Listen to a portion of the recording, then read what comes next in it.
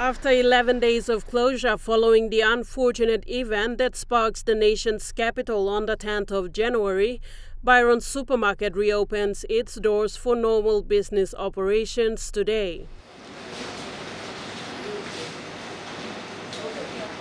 The atmosphere inside was like never before. It was all gloomy as most of the goods on the shelves were the remains from the items looted. The closure of this shop has affected the surrounding communities, especially the informal vendors. According to the Byron sales and marketing manager, Guan, the damage caused to the property, including the items looted, accumulated to almost 3 million kina. They are now calling on the government for assistance as they slowly taps into normal operations. Byron Supermarket was one of the many shops that were looted on the 10th of January.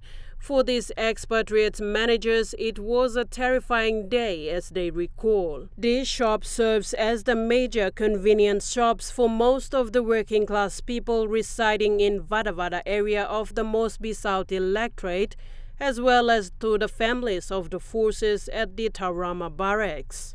Sharon Engnui, National EMTV News.